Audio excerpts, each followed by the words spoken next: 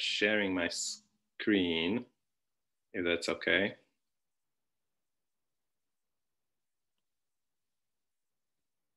How does that look? Am I sharing? I am sharing. Okay. So, so I'm going to talk about aesthetic experience, and you might think that's just boring. There's been a lot of talk of aesthetic experience. What could I possibly say that's not been done before? But what I would like to do is to draw your attention to an aspect of aesthetic experience, which I think has been a little didn't really get the attention that it deserves. By the way, so I get all these messages of people joining the waiting room, which means that it beeps a little bit. Is that annoying? Well, whether or not it's annoying, that's how it is. So, okay. Sorry, so, sorry, I'm going to try to fix it, to silence the ringing. It doesn't disturb me, as long as it doesn't disturb you guys. So yeah, so I'm trying to say something new about. Actually, I'm just going to about aesthetic experience. So here's the kind of general lie of the land in thinking about aesthetic experience. And so the question is, how should we characterize aesthetic experience? And that's one obvious choice would be to say that, well, we should characterize aesthetic experience in perceptual terms. I mean, it's an experience, right? So if we want to make clear about how aesthetic experience is different from non-aesthetic experience, we should refer to some kind of perceptual feature of it. So one widespread way of doing this is to talk about, what are the properties that we're perceiving. Maybe when we have an aesthetic experience, we perceive different properties, beauty, gracefulness, or something like that, from the kind of properties that we experience when we have a non-aesthetic experience, when we experience properties like, I don't know, being red, being a car. So I'm not gonna talk about this thing. I'm just going to tell you how people have been thinking about aesthetic experience. Another way in which perceptual can somehow characterize the aesthetic experience is in terms of attention. So I'm trying to do this. I give two separate, somewhat separate accounts of this. So you might think that what makes aesthetic experience different from non-aesthetic experience is that your attention is exercised differently. So one way of catching this out is to say that your attention is somehow distributed, but at the same time focused, so distributed across properties, but focused on the same object. Or you might think that attention, when you have aesthetic experience, you're not only attending to the object that you see, but you're also attending to your experience itself, and especially the relation between the two. So, you can play around with that, but that's not what I want to do today. I'm not going to somehow defend my own view. That's boring. That's another way in which you can somehow think of aesthetic experience in perceptual terms. A second kind of big group of views about aesthetic experience try to somehow characterize it as evaluative.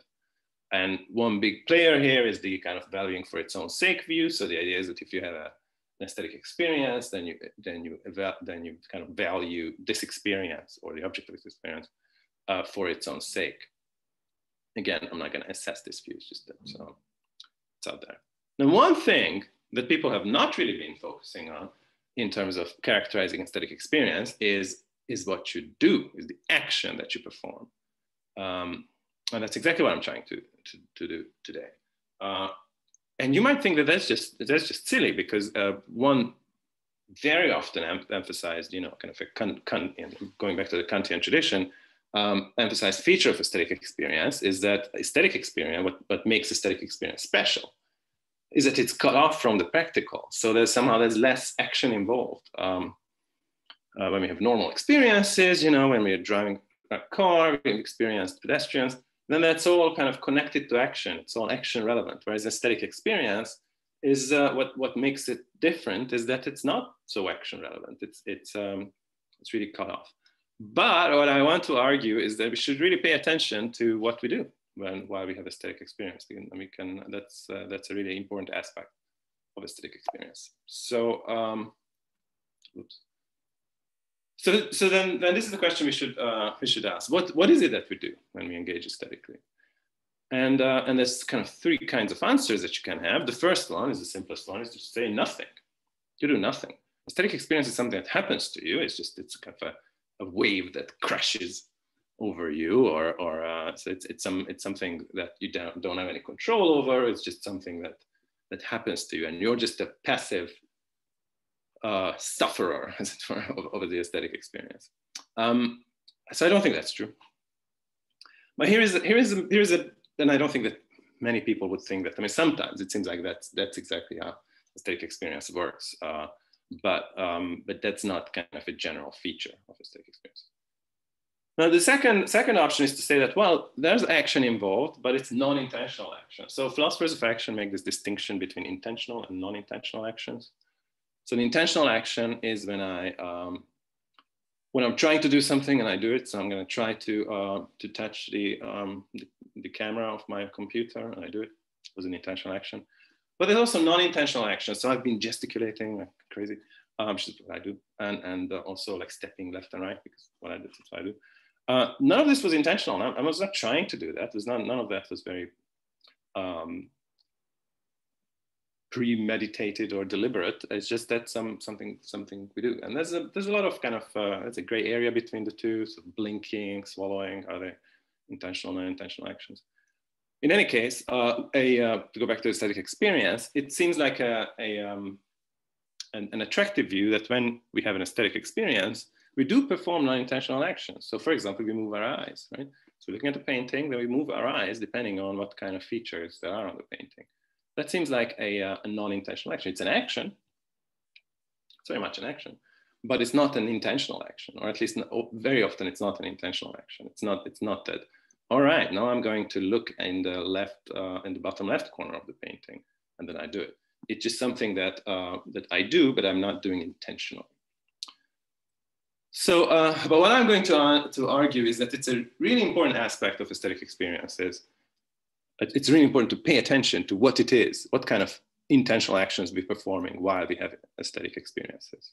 And what I'm trying to argue is that very often when we have aesthetic experience, we are actually trying to do something. We're performing an effortful action. And in that sense, that's actually going to be a different experience from other kinds of experiences, like the experience of red. When we have an experience of red, if you put something red in front of my eyes, then I'm gonna just have an experience of red. It does not take effort. It's not the case that I have to try to see the red in order to see the red. So there's a big contrast here between aesthetic experience, where there is an effortful action going on, and the experience of like a color experience, like experience of red, where there's no effortful action going on.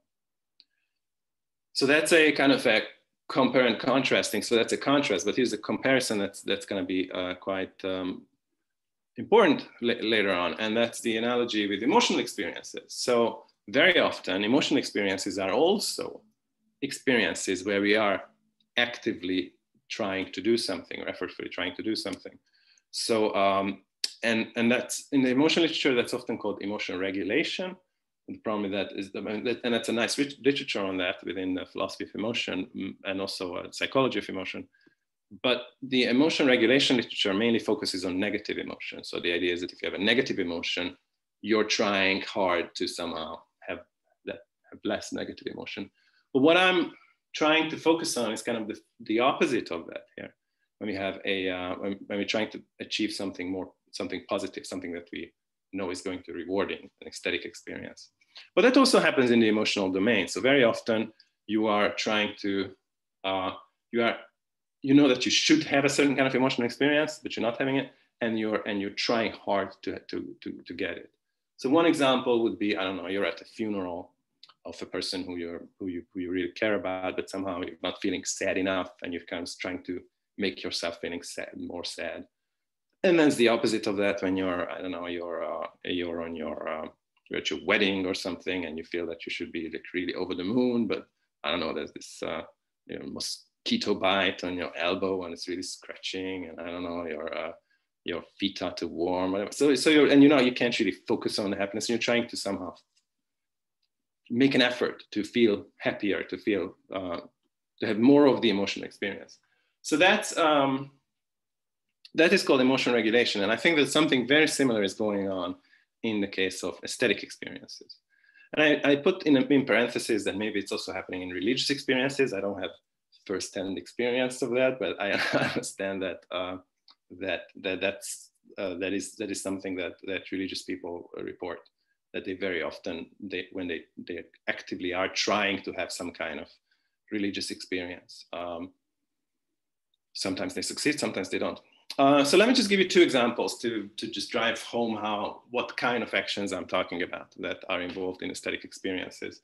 So the first example is about aesthetic education. So I think that these intentional actions that we perform in these effortful actions of having some kind of aesthetic experience is extremely important for the way we acquire our aesthetic, musical, and so on taste, and especially important in early years and in childhood and especially teenage years, when for some reason or other you think that, well, this is a work of art that I should feel that I'm blown away by, but very often you don't feel that you're blown away by it, and then you try hard to be blown away by it.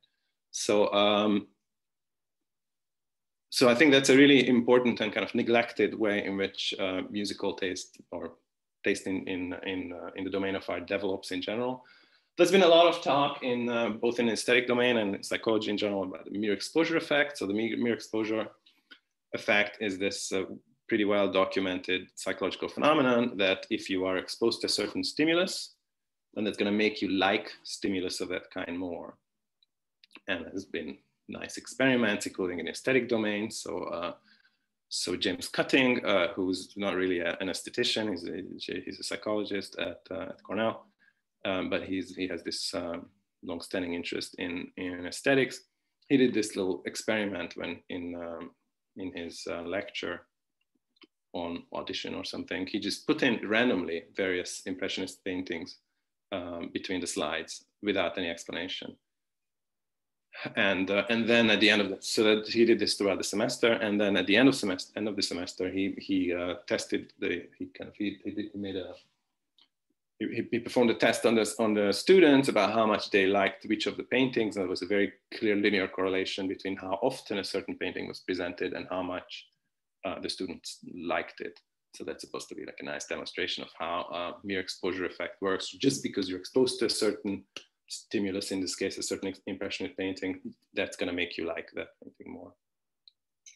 So there's been a lot of discussion about this in aesthetics, and whether that, I mean, Cutting himself wants to say that leads to some form of anti-realist conclusion, so people push back and so on. But what I find, you know, we can talk about it, but what I want to emphasize about this is that most often when we are growing up, our exposure to works of art is not mere exposure. We do know what we want to do with that kind of stimulus. It's not that we have this completely mere exposure. It's just an exposure to something that we have no, we're not doing anything with. Most of the time we encounter works of art, we encounter in a kind of context where we are, when we know what kind of experience we should be having. So either, you know, our parents take us to a museum, or a friend show us some music that they like. Then we have some kind of pressure of, oh, well, this is supposed to be good. I'm supposed to be feeling something here. So let's try to get that feeling. And I think that's a really important way in which our taste develops. So the second kind of example I want to talk about is about failed aesthetic experiences. And I wrote about this a little bit in earlier work, but I think it's an important aspect of aesthetic experiences that they often fail. So very often we go to the museum and we sit down in front of our favorite painting. I mean, and you know, we've had very strong aesthetic experiences in front of that painting before, but just today it's not happening. There's nothing. You don't have any kind of positive experience. You're just, I don't know, looking at it, but nothing's happening. Is this something that resonates? I mean, maybe not with painting, but with music or something. So it's a piece of music that you really like and you play it today, and it's not doing anything for you. So, and on those occasions, I would say that we're really trying hard to not fail in that aesthetic experience, trying hard to actually achieve something there. So that's another kind of salient example in which the kind of action, this kind of intentional, effortful action that we perform during aesthetic engagement is it's kind of, it shows up a lot in our lives.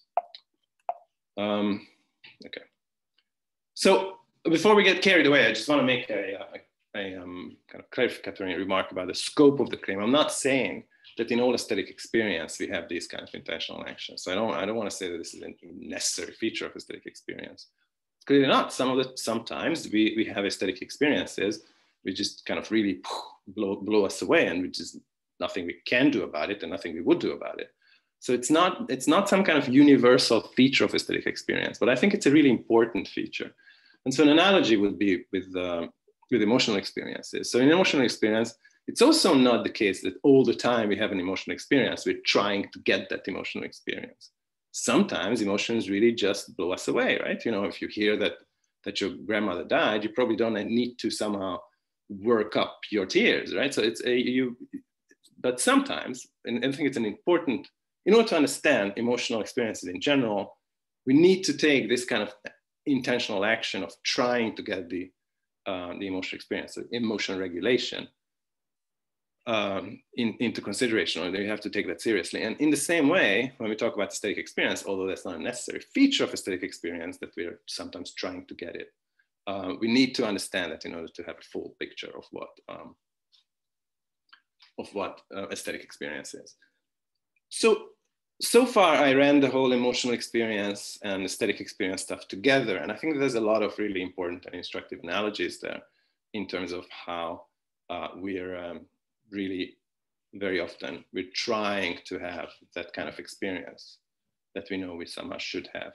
But I should say that there's also a really important disanalogy. In the case of emotional experiences, we kind of know what it is that we're going for. When I'm at the funeral and I feel that I should be feeling more sad than I am, that I know exactly the kind of experience I want to have. And because I've been sad before, I know exactly that that's the kind of emotional state I want to have. Whereas in the case of aesthetic experience, that's just not the case. We don't really know what it is that we're going for. And that's a really crucial aspect, I think, of the kind of action that's involved in aesthetic experience, that there's an effortful, intentional, goal-directed action, but we don't really know what the goal is. It's a really special kind of action as a result. So let's talk about what kind of action that is. So we've seen that it's an effortful and goal-directed action. What kind of action is it? So we can make this distinction between two different kinds of action that I'm going to call trophy actions and process actions. And this is just a very general distinction that's not, that can be made not only in the aesthetic domain, it can be made about any kind of action. So there's certain actions that are such that if, these are the ones that I call trophy actions, that if you don't reach the goal, it's a goal-directed action, but if you don't reach the goal, you've just wasted your time. If you don't get the end result, then it doesn't make sense to do that action at all. So because of this, for these actions, it doesn't make sense to just do them a tiny little bit. You either do them all the way to the goal, or you might as well not do it at all. So one example would be running the marathon, or I don't know, getting tenure at a certain institution. It doesn't make sense to just do a little bit of it, right? Or if you don't get to the end, then then it doesn't make sense to do it. So these are, I'm going to call them trophy activities or trophy actions. And I want to contrast this with process actions, which is just the opposite. So it's actions that you do. Again, these are goal-directed actions, but it's okay not to reach the goal, right? So even if you don't reach the goal, it does make sense to do it. So for these actions, it makes sense to do it just a little bit. You don't have to do all the way to completion. And an example here that I would want to contrast with running the marathon would be walking along the beach. So it's a very general distinction between trophy and process action. So which one would be the kind of action that's involved in aesthetic engagement? You might think it's process action. I think it's not like that. But before that, so you can have this kind of spiel, and I did this in one of those popular writings that were mentioned in the introduction about somehow how you have to keep a trophy process balance, and that's more important than a work-life balance, because even if work-life balance is kind of silly anyway, and in the life part of work-life balance, you still do a lot of trophy activities. But I don't, this is not, that's not the kind of message I want to give you here. But what I find is really important here is that the kind of action that's involved in aesthetic experience is neither a trophy nor a process action. It's not a trophy action because it's very much okay not to reach the goal, right? It makes a lot of sense to do this kind of action, even if just a little bit. And it's not, so in that sense, it's like a process activity. And it's not like, but it's not really like a process activity in as much as in the case of a process activity, you're not really trying to reach the goal. You're just, you have a goal direction, you do it a little bit, but the goal is not that important. Whereas in the case of the aesthetic action that's involved in the in aesthetic experience, the goal is important, but it's okay not to reach it. So it's somewhere in between. It's some kind of mix and match. So it's we're trying to reach the goal. So it's like a trophy activity like this, but it's okay not to reach the goal. So it's like a process activity.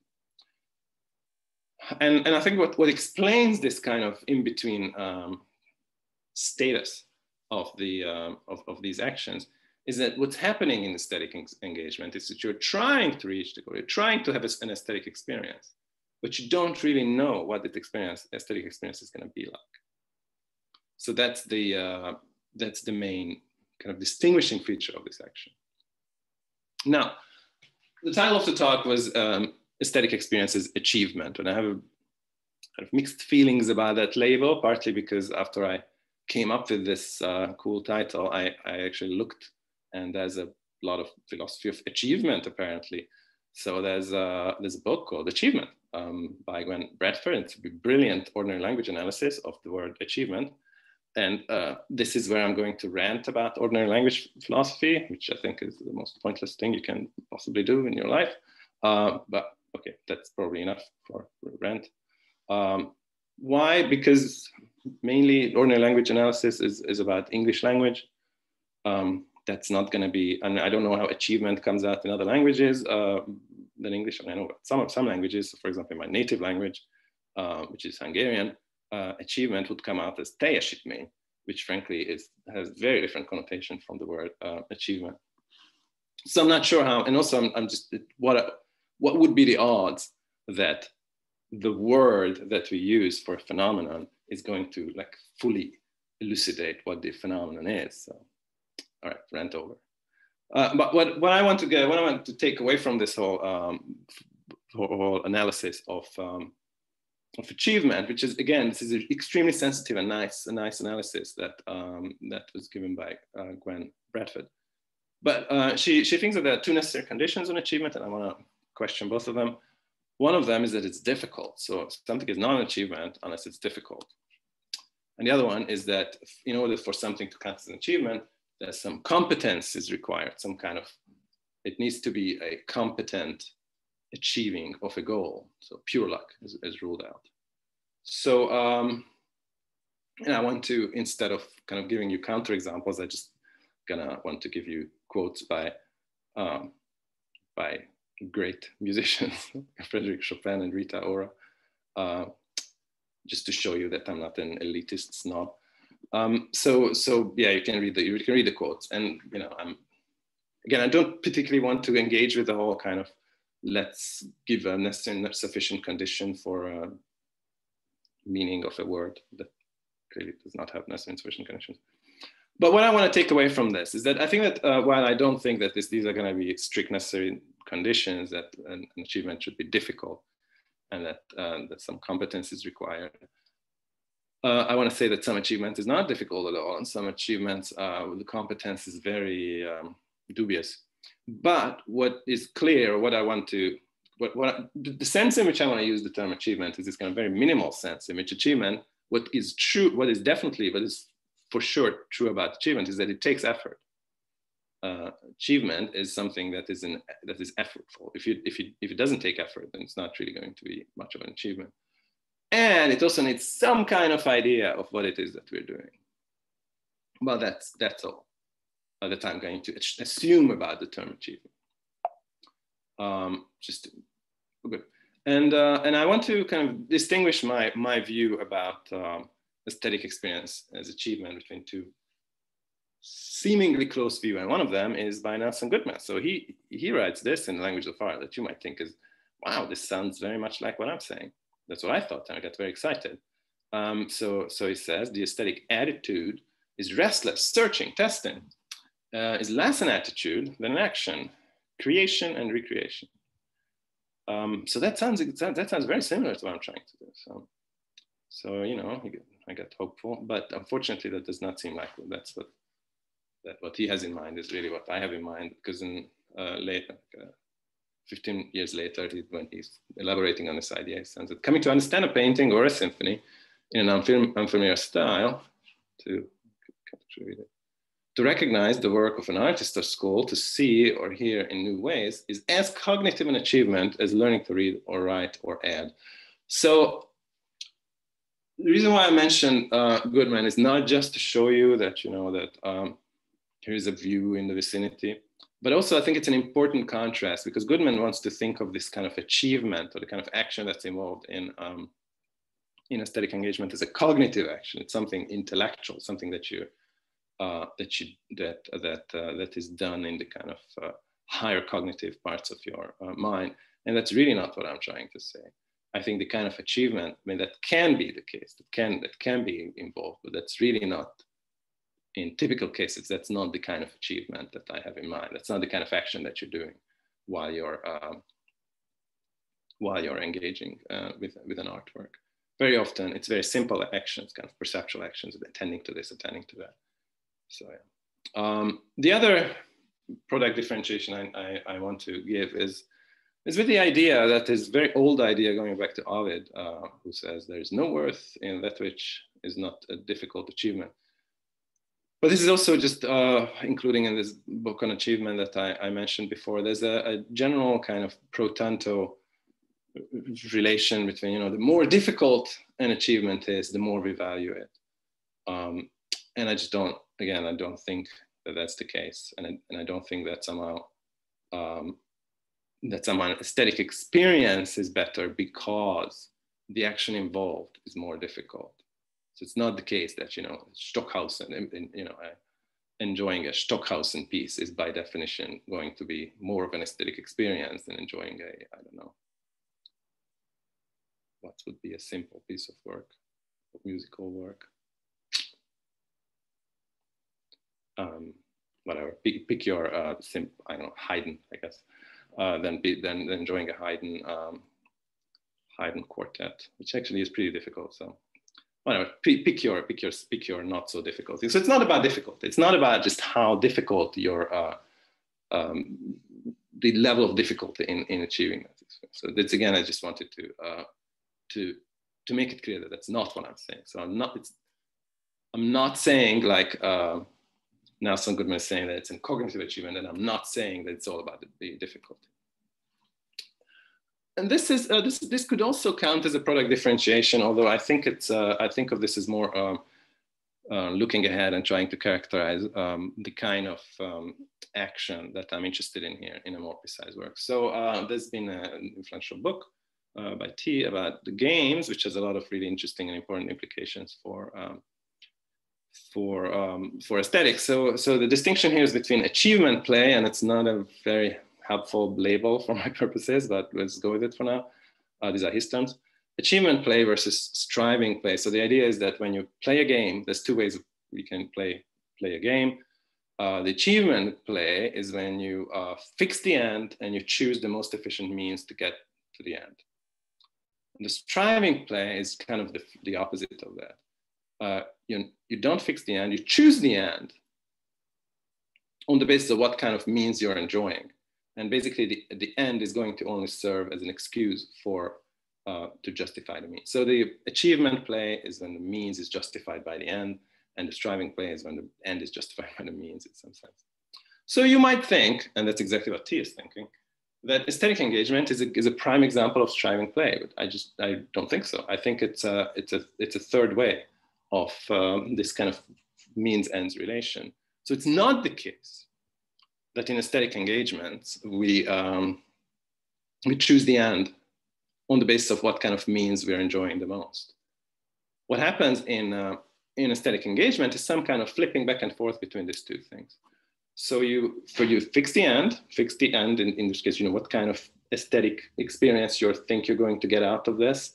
And then you choose the means to get there. And then depending on what kind of means you're using there, you adjust the end. And on the basis of that, you adjust the means, and then you adjust the end again, you adjust the means again, and so on. So there's this kind of interesting back and forth there. So it's not really it's not striving play at all. It's some kind of switching back and forth between achievement play and striving play. And that really kind of emphasizes, and this is where I really wanted to get out of this example or this comparison, that the really important feature of this action is that it's an action, but it's an interaction with the object. So this general structure of the relation between the means and the ends, namely that it's not the case that you fix the end for good and then you're just going to go with the most efficient means, or fix the means for good because that's what you're enjoying, and then you find an end that will justify the mean. What's happening is some kind of continuous adjusting of one to the other and then the other to the one. That makes this an interaction, not an action per se, but an interaction with the object, with the aesthetic object that you're engaging with. And it is very much like a lot of activities that we care about a lot. It's very much like a conversation with someone where the same thing seems to be happening, right? There's a kind of a back and forth. There's a kind of a mutual, the two things are sensitive to each other. The means and the ends are sensitive to each other. Same thing is going with friendship, and to use an example that's been used a lot as a comparison for aesthetic experience recently, love. And that's going to get to another kind of recently influential way in which people think about the aesthetic domain recently, namely that somehow one important aspect of aesthetics is that it's really crucially important for the self, for our sense of self. And then there's been the diverging views about why that is, or how to explain that. And here I need to somehow make another clarificatory remark. I've been emphasizing the importance of the activity, or things that we do, things that we have control over with aesthetic experience, right? So if it is the case that while we're aesthetically engaging with something, we're actively trying to do something, that really emphasizes the control over this kind of experience. But I should make it clear that we do not have full control. It's not fully up to us. And remember that example that I started out with about failed aesthetic experiences, where we're really trying to have an aesthetic experience, but it's not happening. So because of this, I think it's fair to describe the aesthetic engagement is not just an interaction, it's a two-way interaction between the object and you and the subject. And that is what makes this action very, very special. So most of the kind of action that's involved in this experience is very, very special. In most experiences, we don't get this kind of two-way interaction. So remember the experience, the contrast case I started out with, the experience of red. When you see a red color, there is no back and forth. There's no two-way interaction between the object and you. The same with toothache as well. These are kind of one-way experiences. But I think one thing that's really important and underrated about aesthetic experiences is it's this kind of two-way interaction between the object and you. And again, just to throw in yet another analogy here, it's a little bit like dancing with someone. So when you're dancing with someone, it's not the case that so you would have to be sensitive to what your dance partner is doing. And then depending on what your dance partner is doing, you adjust your move. And then on the basis of how you adjust your mood, your dance partner is going to do something else, and so on and so on. So you have an action and that gets a reaction, and an action, reaction, action, reaction. So that's the general structure of this action, or other interaction that's involved here. And that I think that really crucial and central feature of this action of what I call achievement, the action that's involved in aesthetic experience that explains many of the things that I talked about earlier. I'm not gonna go back now. Good. Now I should say that on the basis of what I remember from Heidegger, I find it possible that that's what he might have talked about with the earth and all that stuff and fungal loops, but who am I to tell? Okay, so I want to talk about two important consequences of this view. I guess the self was one consequence, but two more important consequences for this view. One of them is for the social aspect of aesthetics, and that's again kind of an important and influential line of argument these days in contemporary aesthetics. People tend to emphasize the social dimension of aesthetics more. By the way, I should ask, how long do I have to give this talk? Do I have 45 minutes, an hour, or what's the? You're muted. Yeah, 1 hour. Okay. 1 hour you have. Okay, cool. Well, I'll be done a little earlier if it's more questions, which is always that. So right, so people have been emphasizing the social aspect of aesthetics, and but in analytic aesthetics, the most influential way in which the social dimension of aesthetics made its appearance is in terms of explaining aesthetic agreements and disagreements. And I want to emphasize, and I did some in earlier work as well, that although that's of course an important aspect in which we share, to figure out what we're agreeing and disagreeing about in the aesthetic domain, that can be an important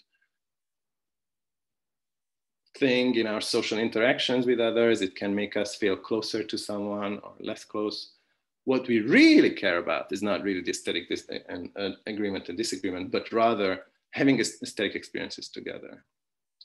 Go to a concert together, listen to the music, listen to a musical piece together, watching a film together, and so on, looking at the painting together. Whether we agree on it or not is kind of a very coarse-grained and kind of pale imitation to the kind of closeness experience that having an aesthetic experience together can bring. And I think we can understand why this kind of shared aesthetic experiences or having aesthetic experiences together are so important, or why we find that so crucial in understanding our social interactions with each other. And that's kind of follows from what I said before. If aesthetic experience is achievement, is the kind of action that I talked about so far, this kind of achievement that's an interaction with the object and so on, then shared aesthetic experience is joint achievement. And of course, joint achievement is something that very much brings people together. Just look at the people celebrating the goals after they scored a goal into Euro 2020. So that is the real social glue. So I don't think that aesthetic agreements and disagreements really bring you a very strong kind of social glue. It gives you a pale substitute, I think. We can talk about this, but nothing really depends on this for the purposes of this talk. But what I really care about for the purposes of this talk is that what makes for a really important social glue is the kind of important bond between any two people, is this kind of joint achievement that's brought about by having aesthetic experiences together. Okay, and the last thing, in case you thought that I'm not going to talk about global aesthetics, which is that's my big next project that this is a part of. This talk is going to be a part of. So this is also going to go in the direction of global aesthetics. So here's the thing about this kind of actions that you perform in aesthetic experiences. It's very much learned. You learn the kind of actions that you do in order to get to an aesthetic experience from your peers and from your parents and from your friends. And because of this, this is one of the many things that explains the interpersonal variations in aesthetic experience. There are huge interpersonal variations in aesthetic experience. There's also huge intrapersonal variations. You can have aesthetic experience of the very same object today and none of that tomorrow. But there's also just huge interpersonal variations. Two people looking at the same object, same lighting conditions, could have very different kind of aesthetic experiences or aesthetic experience or the like thereof and so on. But part of what explains these interpersonal variations, and I've been talking about this in very different terms in earlier work about how tension, of course, makes a difference in an experience. And of course, if you're attending differently, then your experience is going to be different. But what I want to emphasize today is that there are going to be these variations because there are variations in how it is that you're trying to achieve the aesthetic experience and also what kind of aesthetic experience you're trying to achieve. So the difference in the action that you're performing during aesthetic engagement is what explains the variation in aesthetic experience. And again, that's because we learn, you and I learned very different ways and very different kind of actions that we're trying to use in order to get the aesthetic experience. And this is very good when it gets to the global stuff. There are also cultural differences in aesthetic experience. And there's a nice literature on that.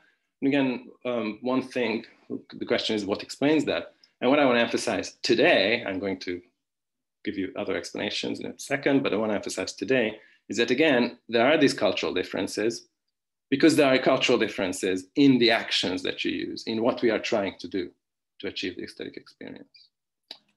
So just to go back to step back and kind of try to think about the globalness of aesthetics. One important thing I think that as aestheticians who are mainly, I think, in this room, in this virtual room, are working in the Western tradition, are trying to explain when we're doing aesthetics is that it's a really important thing that we should not assume, and we cannot assume that just because I have a certain kind of experience of an object, this is the kind of experience that everyone else is going to have. So just because I go to the Louvre and look at the Mona Lisa and have a certain kind of aesthetic experience, I should not be assuming that that's the kind of experience that everyone else is going to have. And the same is true if I'm going to not to the Louvre, but to the Musée de l'Homme, or whatever it's called, the new Musée de l'Homme, and look at an artifact from Oceania, and the kind of experience that I have is not going to be the kind of experience that other people have from other cultural backgrounds, including the cultural background of Oceania. And I think that's just a really important thing that aesthetics should be attending to, and then it hasn't really. And the reason for that, some of the reason for that is that that aesthetics, and that's the kind of big accusation. If you talk a lot to art historians, they're going to, and you tell them that you're an aesthetician, they're going to accuse you of being a cultural universalist, because that's what they think that aesthetics is doing, is to look for these universals, these aesthetic universals that kind of paper over all these cultural differences. And it is true to some traditions in aesthetics. It's definitely true for, funnily enough, to the kind of more empirical uses of aesthetics and neuroaesthetics. They really just put you in a scanner and show you images and make you rate them regardless of cultural differences. But what, of course, art historians, they are in a completely different game. What they really want to know about is the cultural variations. So, but what I want to say is that it's not, if we are taking the empirical stuff seriously, which I do in my other life as a philosopher of perception, then that should really push us away from cultural universalism and towards cultural variations. And the reason for that is the top-down influences on perception. So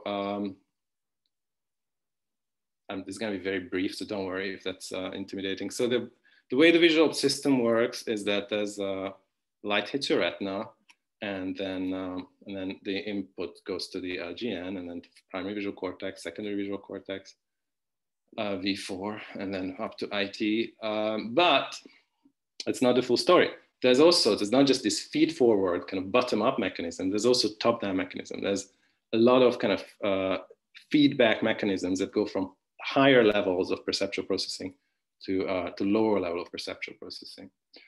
And that's going to have important implications for all this stuff. So if you look at this picture, you probably don't know what it depicts, unless you've seen me give this talk before. And the researchers worked hard to hide what it depicts, but this is what it depicts, right? And then if you look at it again, if you look at the same picture again, you're going to have a very different experience. It's not only that you're going to have a very different experience, your visual system works very differently after you've seen this. So just to give you the very short account. So you see the line that the girl's nose corresponds to. There's no line here on this black and white picture, on this bitonal picture.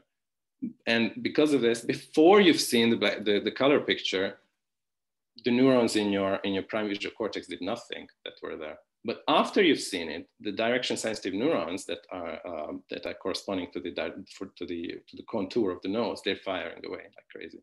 So that's a kind of a nice illustration of how top-down influence of perception works. Now, what I want, and this is something that I've emphasized before.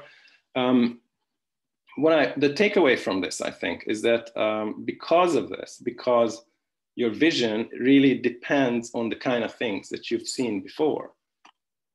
Because of this, the kind of Wolff-Linian line about the history of vision actually does make some kind of sense. So Wolff-Linian famously said, vision itself has its history, and the revelation of these visual strata is the primary task of art history. And we can make, given that there are kind of these different people in different parts of history, they've seen different visual stimuli, and then as a result, they've seen what they saw differently.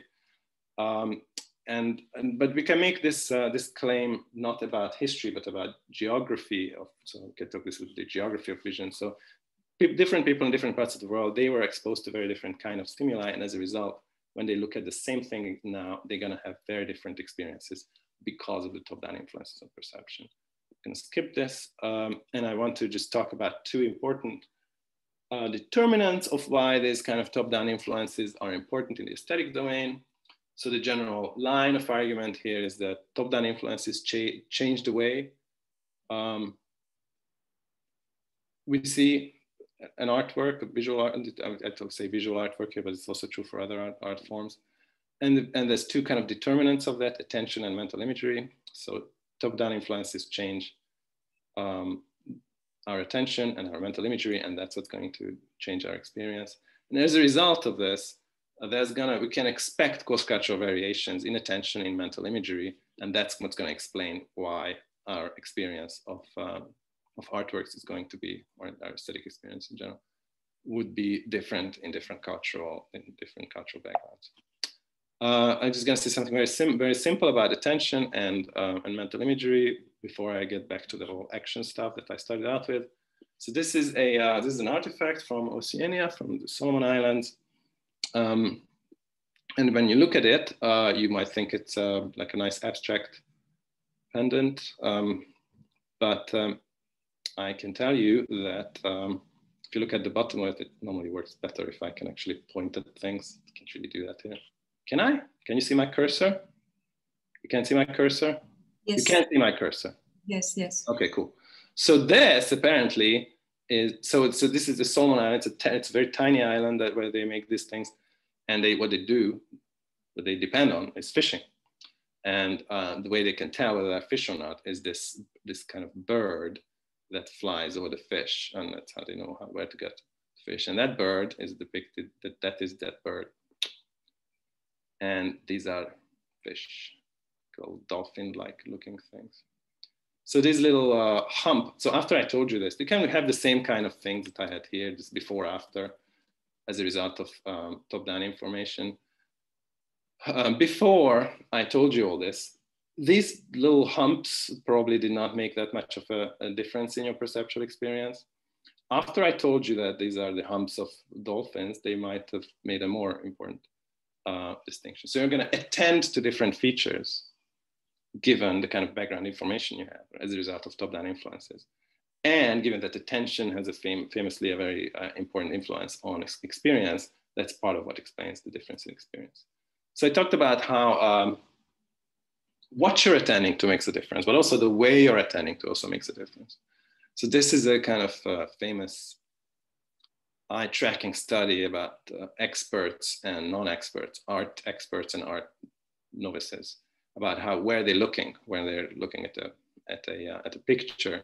So the column in the middle is the way novices look. So they basically just kind of focus their attention on the main features, like the figure here, on the face here. Whereas people with some kind of art historical training, they have a more distributed thing going on. And that also makes a big difference for the experience, not just what you're attending to, but also the way you're attending to it. Next one is mental imagery. So mental imagery also has an important role to play in our engagement with art. And I'm going to focus on visual art because it's easier to show. And again, as imagery also depends on top-down influences, our experience is also going to depend on top-down influences. And given that the top-down influences are different in different cultures, that's gonna be a mediator of these cross-cultural differences. So this is the first shot of the Buster Keaton film Cops. So you go to the cinema, you buy a ticket to a film that is called Cops, and then this is the first image that you see. So you're probably gonna think, well, Buster is behind bars. He's in the prison. Well, he's not. He's just behind a gate.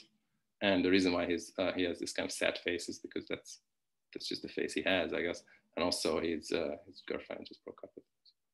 So again, there's your expectations, these top-down influences, they're very much influencing the general experience that you have. And that's going to be very culturally sensitive if you don't know that in the 20s, early 1920s, you know, that's the kind of bars that you had in prisons, then it's not going to really work for you, this joke. And this is a work of a contemporary Indonesian artist, very much relies on the mental imagery that you have of horses here. But the important kind of culturally sensitive issue here is that in Indonesian cultures, horses are very much connected to oppression, because basically the horses were only used by military. You probably don't have that connotation, so you're going to have a very different kind of experience, very different kind of mental imagery here. And as a result, you can have a very different kind of experience here. So that's, again, kind of one way in which you can explain why there are cultural differences in aesthetic experience as a result of the cultural background mediated by attention and mental imagery. And so because of all this, because there are all these cross-cultural variations in attention and mental imagery, there are going to be cross-cultural variations in our engagement. So universal is a non-option. But just to kind of bring all of the stuff about achievement that we talked about together, talked about earlier today, because there's a third reason, or I don't know, like an extra reason, a really important reason for these cross-cultural variations in aesthetic engagement, namely the cross-cultural variations of what we do, of how we are trying to achieve the kind of experience and what it is that we're trying to achieve. So because of this, aesthetic universalism is even less of an option. So really global aesthetics is the only way to go. And yeah, thank you very much.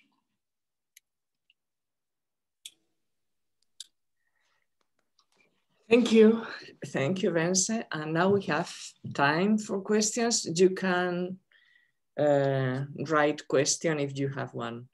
So I can see first Alessandro Bertinetto, please.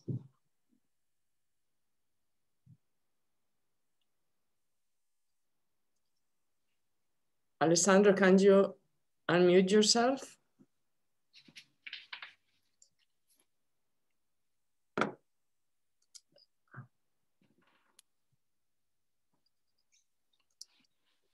Now you can do it, Alessandro.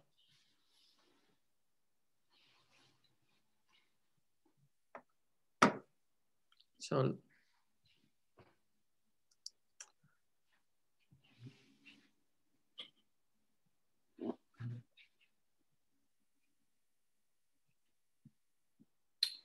Oh, apparently you have to activate their audio. Maybe they're automatically muted. So you have to unmute them. Maybe I can do it. I can't. Oh, there you go. Yeah.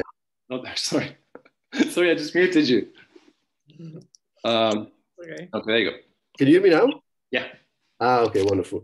Thank you, Bence. Thank you. It was great. It was very useful also for the talk that I will give here, and I think there's very much a lot of connection with the paper that I wrote together with Adam Mandachevsky. So I'm very excited about your talk today. I agree with all what you say actually, but I have a question concerning a traditional topic in aesthetics, which is the idea, traditional idea that the aesthetic experience has to do with, is a Kantian idea actually, with favor, okay, with the je ne sais quoi. So with something that is not directly connected apparently with achievement. Okay, the idea of the aesthetic experience as something which is just a kind of gratuitousness in it. Okay, so it happens without apparently being the result of an achievement. So can you accommodate this, or would you like to accommodate this in your picture, or you are not interested in this, you are against this view, etc.? Thank you. No, good. So I actually think that that kind of falls out of my stuff. At least I hope so. So again, the achievement is not, whatever you're doing while you're trying to achieve an aesthetic experience is not going to guarantee the aesthetic experience, partly because you don't know what it is that you're achieving, right? I mean, that's a je ne sais quoi right there. You don't know what it is, what it's going to be. And you're trying stuff, and then sometimes the work of art responds in some ways. That's kind of metaphorical talk. Sometimes it doesn't, and you have this kind of elaborate dance. But it's part of what makes this kind of action more special or more or different from any kind of other actions, is because you don't know what you're going for. And that was the big contrast with the emotional experience, that in some sense it's similar. Emotional regulation, in some sense, it's similar. But in emotional regulation, I want to feel happy or sad. I know exactly what I'm going for. But in aesthetic experience, you have no idea. You know that it's in that general vague direction, but it's not. It's a very there's a margin of indefiniteness there that is built into the whole action.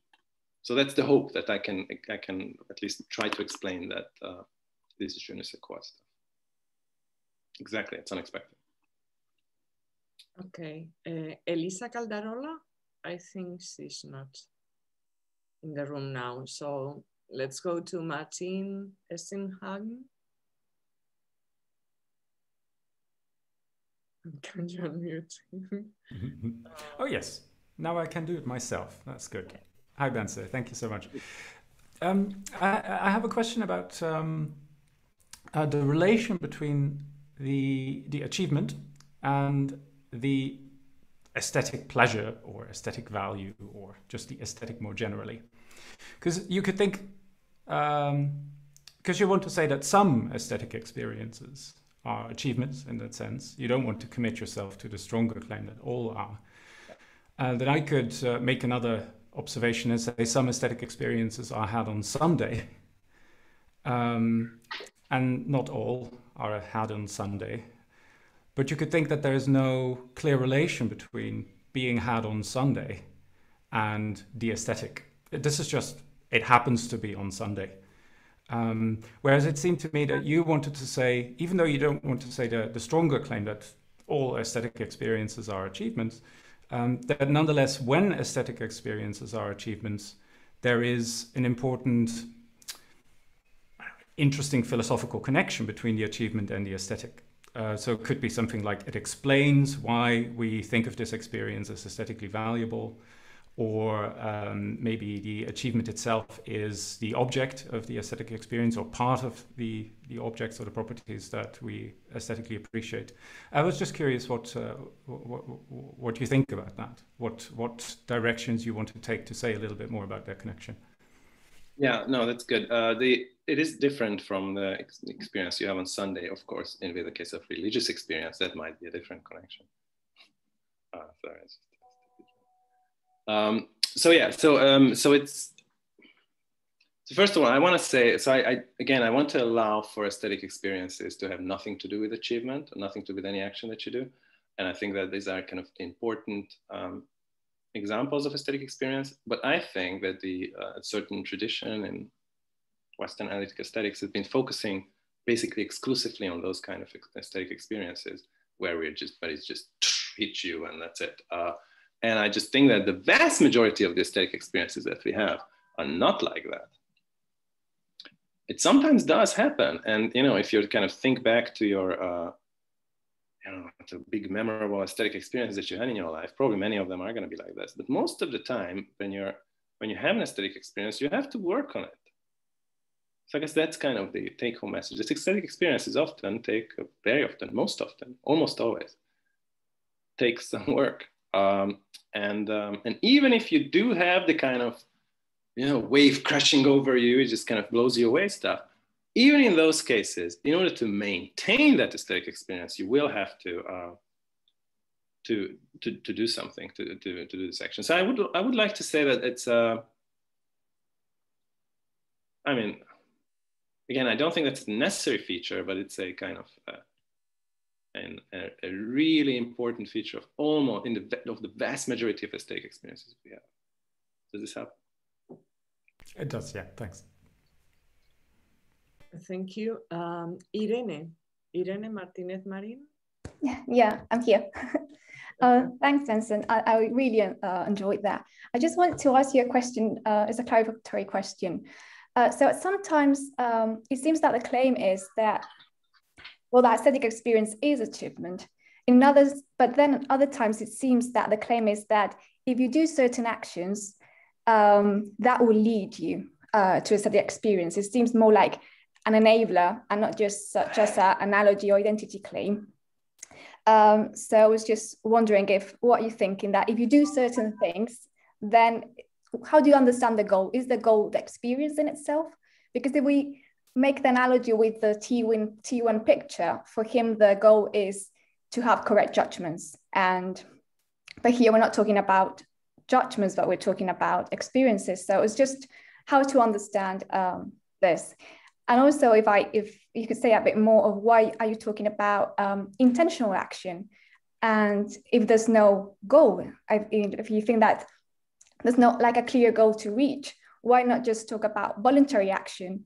Because, for example, in philosophy of action, it's quite popular to say that and intentional action, there has to be a reason that explains the action. I mean, the subject has a reason to do something, but it seems that here there's not a clear reason, or maybe the reason is just to have an experience in general without really knowing what's going to happen.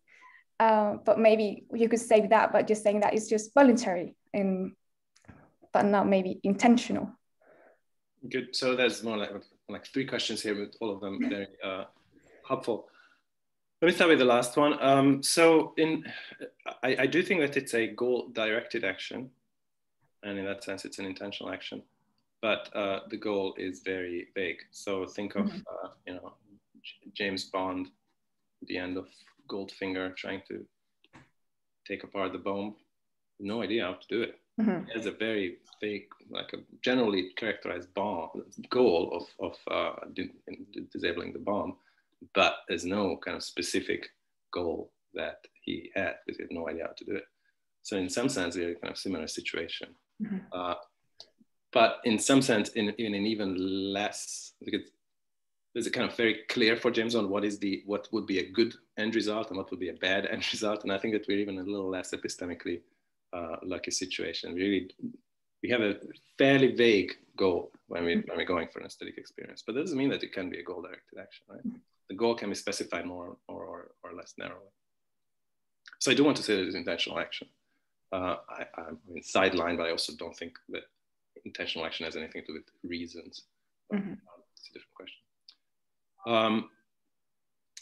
But and your previous question, that had a lot to do with Martin's question, I think. So the question is this then: is this constitutive? So I kind of stayed away from that because I don't know. I always get into trouble when I talk about constitutive claims. So is it the case that at least in those occasions of aesthetic experience when the action is involved, is the action constitutive of the experience, or is it just some kind of causal antecedent of that? Mm-hmm.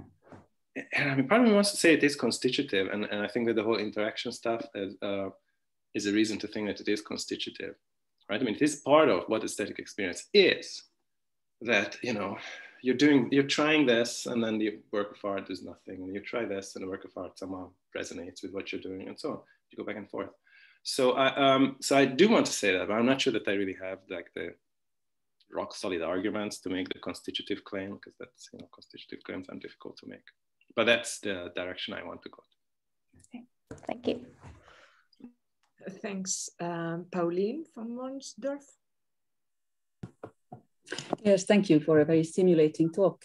My question is how far you think that your your discussion of aesthetic experience can be extended to the making of art. And the reason I ask this is that I've been playing with the idea of aesthetic practices myself, and aesthetic practices is, of course, it gives a kind of a temporal perspective on aesthetic experience, which are somehow often discussed as individual experiences. Excellent. So, I mean, I actually think that the point you're raising, sorry. Yes, sorry. I was just going to say that this is also often for some people also comes with doing art. So yeah. So yeah. That was basically my question. Please.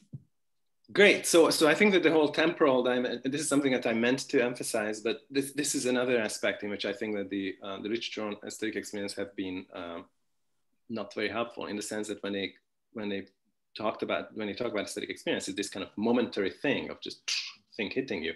But that's not the way any of our experiences are. All our experiences, they take time. They have a temporal thickness. And aesthetic experience, in the case of aesthetic experience, this temporal thickness is actually really important and meaningful.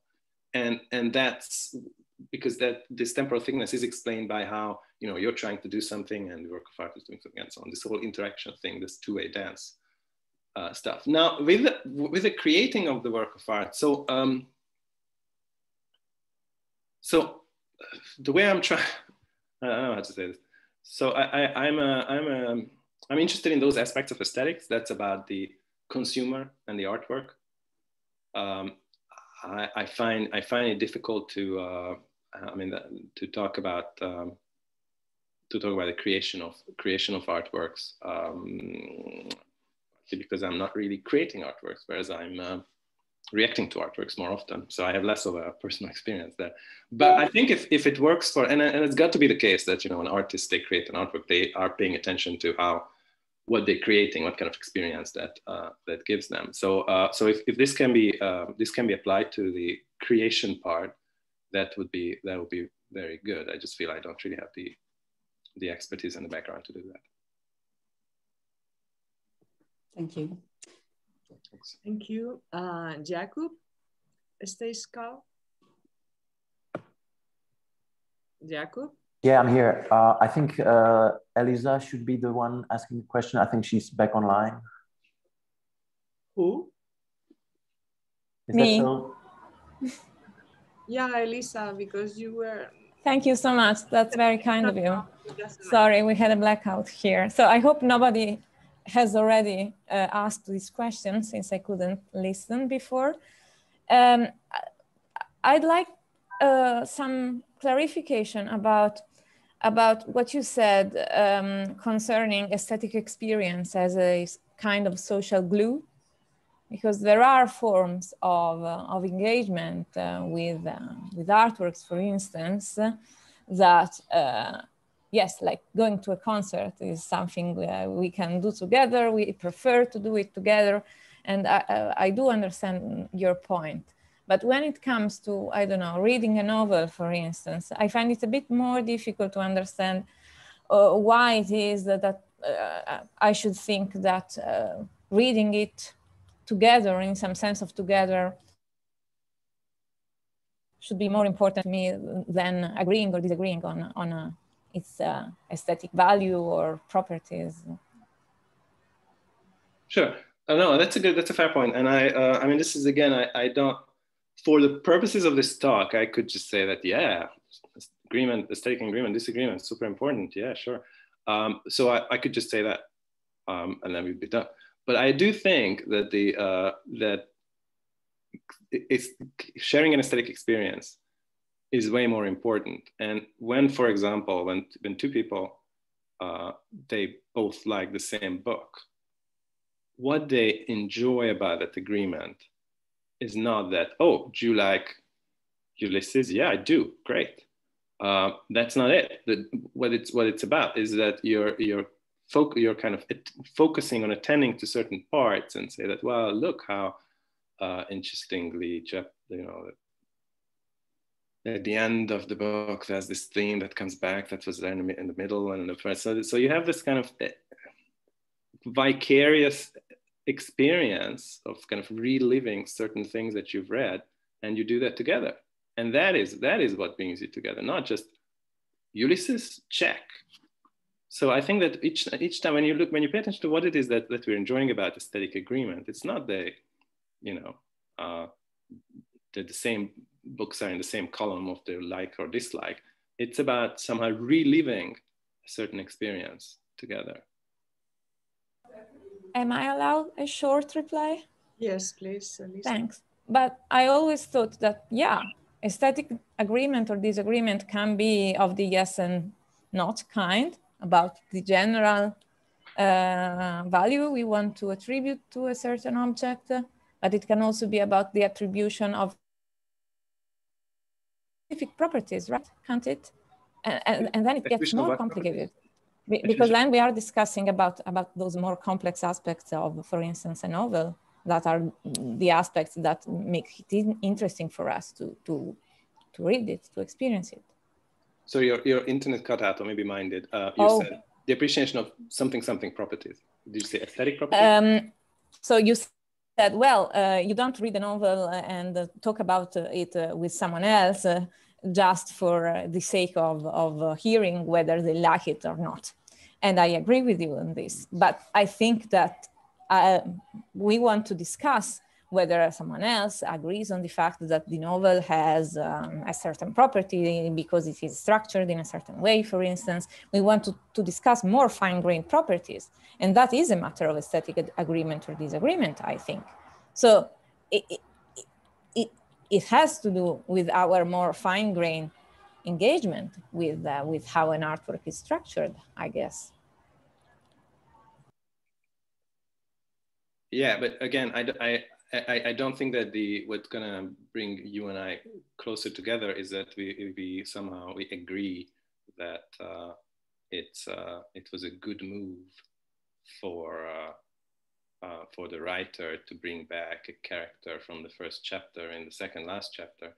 What does bring us together is when we relive that thing together, and then somehow we point out certain things to the other things. We draw the other person's attention to certain feature that the other person may not know. All of that is experience stuff. None of that is judgment stuff. None of that is agreement, disagreement stuff. All of it is somehow getting the other person to experience or re-experience the artwork in a certain way. But again, I should say that in the context of this talk, I do not need to say any of that stuff. This is a kind of an independent interest of mine that I just think the whole agreement, disagreement stuff is overrated. Or I'm not saying overrated, but really what it boils down to is to get each other to have certain experiences. So it's all about experience in the end. Okay, Jakub? Yeah, thanks. Thank you, Bence, for a stimulating talk. So I was wondering, this has to do with the global aesthetics part of your talk. I was wondering what would an aesthetic culture look like based on what you described as an aesthetic experience, and how it would be sustained, also with relation to what you said about the social glue that aesthetic experiences possibly provide for communities. So would you say that what makes up an aesthetic culture is some kind of a convergence on a particular kind of aesthetic experience? And would you say that, and how would you say that one can successfully control for, particular aesthetic experiences, given the volatile nature of the whole endeavor? So you can't, you shift the goals, you accommodate as you go along with what you experience. And are there anything like aesthetic cues, or could you say that genres or something like that are providing aesthetic cues or aesthetic guides to the aesthetic experiencing? Is that even possible? So yeah, I know this is very vague. I was just interested in your opinion on this. Oh, these are deep questions for my larger project, I guess. But they're also very important for the current thing. So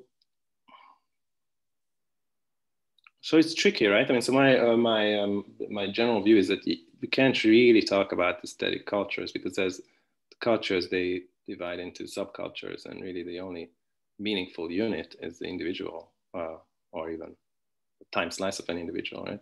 So you can't, I'm not sure that we should expect any kind of convergence, or we should expect that everyone on the Solomon Islands are going to have the exact same experience of that thing. They won't. And I feel that I can explain why. Because there's not just cultural variations, there are all these interpersonal variations, because attention is different, and because mental imagery is different, and because the action is different. But there are these kind of patterns, right? So maybe, you know, if in a certain culture, if what you're taught to do is to try to achieve an aesthetic experience in this way or that way, and I think that that's a really interesting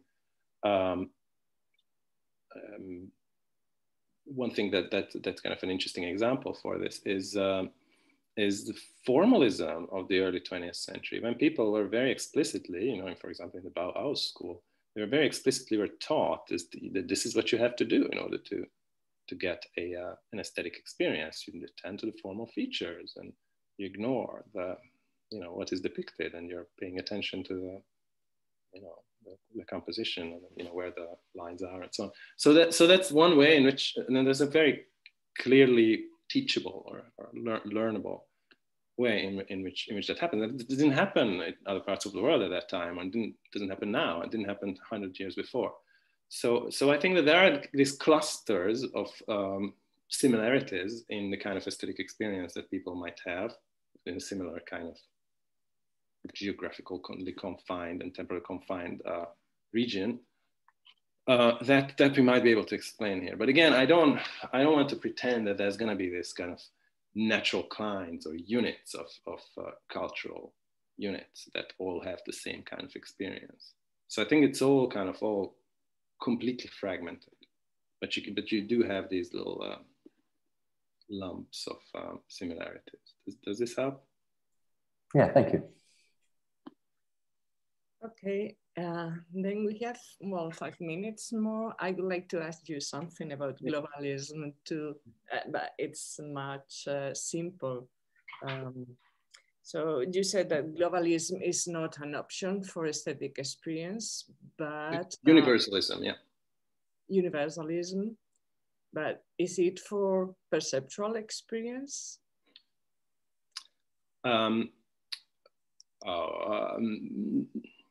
No. Okay. No. So that's actually really cool. So this is one way in which I should have structured it this way, the second half of the time. So the reasons that I gave from top-down influences on perception and attention and mental imagery, and the stuff that I've been giving for years in global aesthetics, my global aesthetics talks, they're all applicable for perceptual experience in general. But the stuff that I gave today is special because that's gonna be only applicable to aesthetic experience. So that's a reason for growing global aesthetics, a reason against universalism that is specific to aesthetics, that's not specific, not kind of applicable to all perceptual stuff. So in that sense, what I was talking about today is very different from the kind of the perceptual reasons for going anti-universalists. So that's super helpful. Thanks. Okay. So we have another question on Erva. Hi. My question kind of carries on with that and the universalism issue, because to me, when I hear that, but there is still this sort of aesthetic experience that we can find in different cultures, and that there's this sort of some common mechanism. So is that universal? That there is such a thing as an aesthetic experience? Yeah. I think that there's reason to think that there some universal feature of a certain kind of aesthetic experience, that very controversial stuff there, right? I mean, there's been a lot of research on whether art is a culture universal, which is not a topic I'm super interested in. But I think there's reason to think that there's certain kind of aesthetic experiences. They're going to be very different, but certain aesthetic experiences that will be there's an aesthetic, non-aesthetic experience distinction in all cultures. And I think that there are at least some, on the basis of what we know about some cultures, some things can be said that might be like a really important feature of all of these aesthetic experiences in different cultures. And one of them is about somehow attending not only to the object, but also to your experience and how the two things are related. But I don't want to endorse that for the purposes of this talk. I said that before.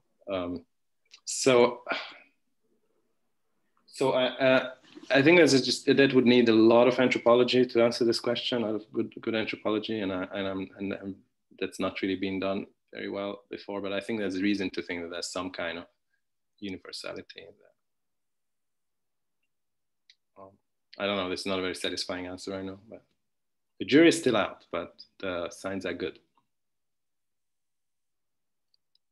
Okay, thank you very much, Bence, for your talk. And well, we have now 15 minutes rest, and you can go to the parallel sessions at 11:45 to 12. Thank you.